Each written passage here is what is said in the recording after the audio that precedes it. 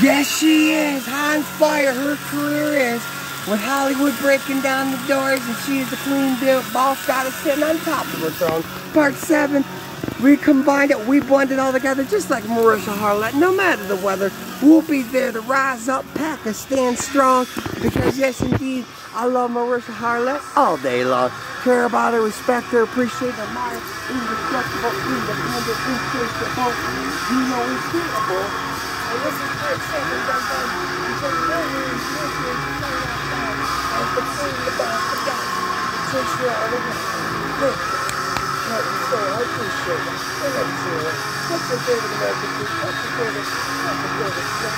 Because I want to know more actually, because I love all these images. I love the English speaking words. I love the everything. I love it all because Luna Puma, yes indeed, we're doing this strong. My goodness, this is what's going on. That's the revolution because she's the rock. She's electric fire. Rock, that's just the powerhouse of fire.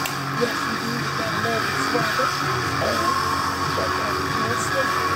Thinking this hard, you new movie, I can't wait. I'm inspired by you every day. God's up. God's open blues, no more negativity, no more bullshit, no more drama. Next 7 years.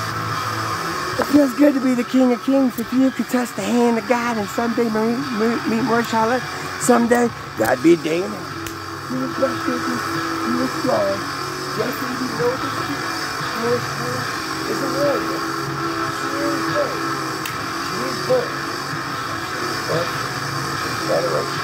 Thank you, Marisha Harlett. Yes, we see what you mean.